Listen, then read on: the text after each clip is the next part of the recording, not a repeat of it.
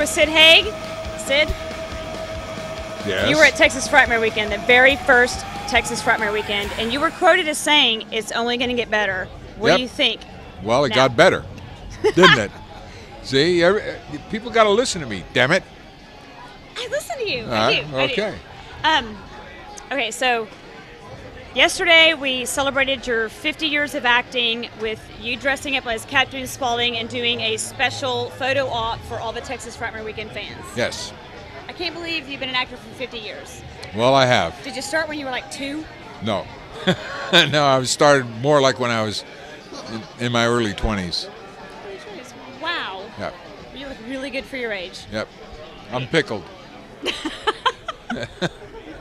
Okay, so if you could say anything to the Texas Frightmare Weekend fans, what would it be?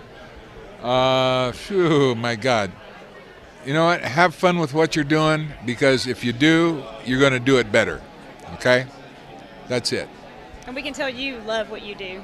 I do love what I do. Which is why we all do what we do. There you go.